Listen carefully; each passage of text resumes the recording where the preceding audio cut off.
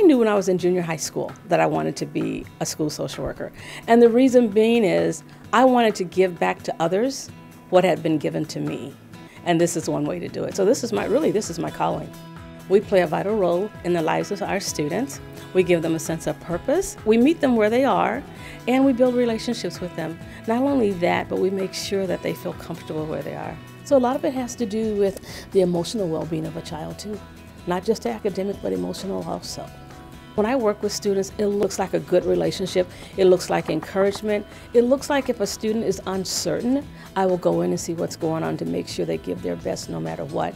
Even if they feel like they want to give up a little bit or they're a little discouraged, no, give me your best. Go for it. You can do it. If you want to be a school social worker, come to St. Paul Public School and join our team. Because we're not just a team, but we're also a community.